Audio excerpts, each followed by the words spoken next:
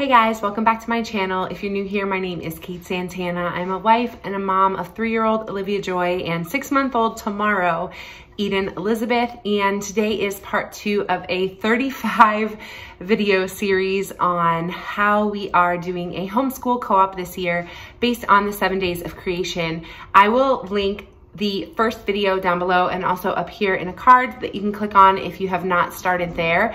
We are in the middle of unit 1, which is all about the first day of creation. So day 1 is mostly about the separation of dark and light, but we have basically split it into 5 separate lessons, and I am talking to you about lesson 2 today, which is all about light. Next week will be the separation of dark and light, learning about that. The 4th lesson of this unit will be on the fact that the light is called day. And the 5th lesson will be that dark is called night. And we will also have a culminating end of unit activity on the 5th lesson. So today is all about lesson number 2, which is what we did today. So the first thing we did after everybody came in and sort of greeted each other and we set up is that we read out of Genesis. Again, we reviewed Genesis 1:1 and 1:2, which we talked about last week. And today we read Genesis 1:3, which is where God says, "Let there be light," and there was light. So that is the frame of the whole day. The first activity we did took the longest. We made shadow boxes.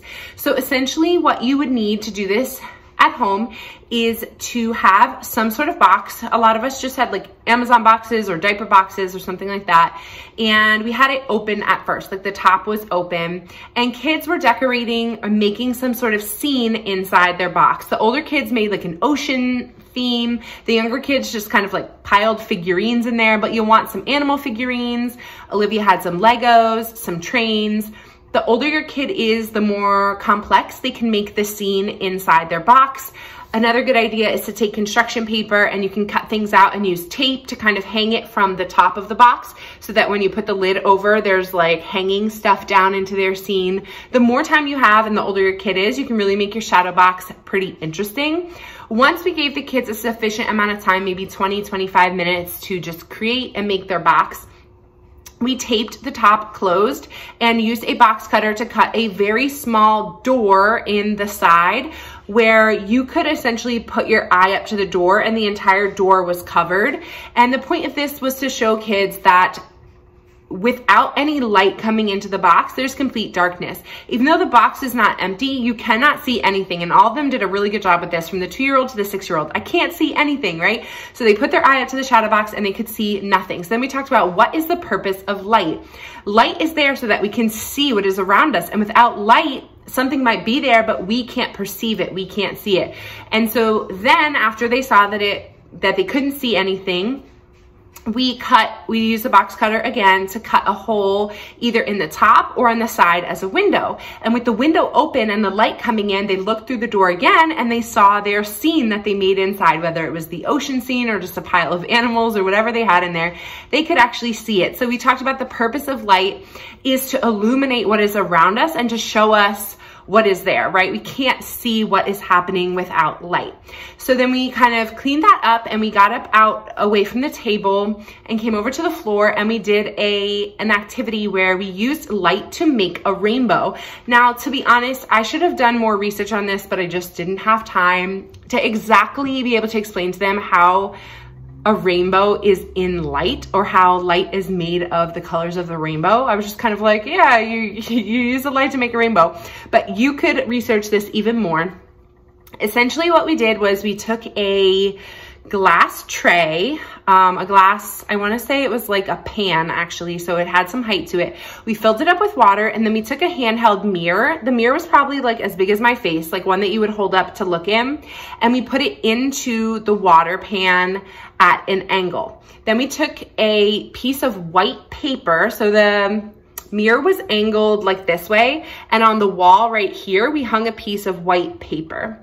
We turned off all the lights and then shone a flashlight from our phone into the mirror, and the mirror, essentially the light went down, hit the mirror, and then through the water reflected a rainbow onto the white paper on the wall. And the kids were loving it. They were actually taking turns like standing in front of the rainbow so the rainbow would get on their clothes or on their hands or on their face. So they were taking turns sort of playing with the rainbow.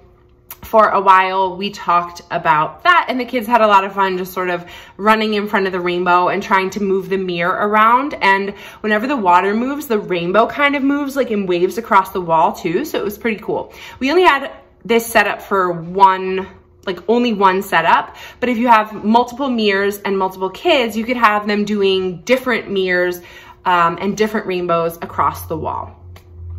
Obviously, if your wall is white, you wouldn't need a white piece of paper. The only reason we did is because the walls in the barn where we are very dark brown, so it would have been hard to see the rainbow.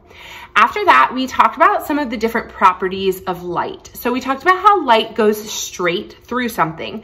So we actually took magnetiles that are like, they're see-through, but they're colored. And we held them up to our flashlights and shone them on different kids. So we took like a pink magnetile, put the flashlight on it, and then had a kid stand right here, and you could see like their whole body and shirt had this pink light on it. And we talked about the fact that the light was going from the flashlight straight through onto that kid. It wasn't turning and going, you know, onto another kid. Only that one kid was pink. So light moves in one direction, and it moves straight. So we talked about that. We showed them lots of different colors. They all had turns, turning different colors with the magnetiles. Then we shone the flashlight through different types of paper. So through construction paper, through regular like printer white paper, and through tissue paper. If you have like cellophane or glitter paper, it could be really interesting to shine a light through that as well. And we talked about how the papers are different. So with the construction paper, only the one spot where the light is from the flashlight lights up. The rest of the construction paper really doesn't light up. But with the tissue paper, for instance, because it's much thinner, the flashlight actually lights the whole tissue paper up. So we held them side by side so that they could sort of compare and contrast. What else did we do for the properties? Oh, we took a glass mason jar and a straw, and we said, look, the straw is not broken, it's straight, and everything like that. We had water in the mason jar, and we put the straw in, and we said, what happens? Look at the straw. And they were like, it looks bigger. So the straw that is in the water looks bigger. And we talked about how when light travels through water, it kind of distorts things, and the straw looks sort of broken. So everyone had a chance to look at the straw like in and out, in and out. And we talked about, is the straw really breaking? Is the straw really getting bigger? It's not, it's just appearing that way because that's what happens when light goes through water. Then we did, I'm trying to think what the next thing was. I know we did a candle. Did we do anything else in between that? I think maybe it was just a candle. So we lit a candle in the dark, and they looked at how the light was flickering and sort of moving around, and how the candle itself, the flame was a light, and it was orange and all of that. And then at the end of that activity, we talked about how it's dark in here, but every time that we light something up, either our flashlight or the candle, we are lighting up the darkness, and the darkness cannot overcome that light. And we read out of John 1:5 where it says, the light has shined in the dark, and the darkness has not overcome it. So after that activity, talking about the properties of light, and you could definitely throw more things in when it comes to the properties of light. You could do like shadows, shine a light on something and see the shadow on the wall. There's so much you could do there, but we just had a limited amount of time. We did snack time, we did light colored food. So we did pineapple, we did pumpkin muffins and string cheese. And then the kids helped to serve it to each other again. They had to wait until everyone was done. And then they, actually, as they were eating, I brought in this little rocket light that Olivia got for her birthday. And it has, it's like a rocket with little stars in it. And there's a light inside that changes colors. So it goes from red to orange to yellow, green, blue.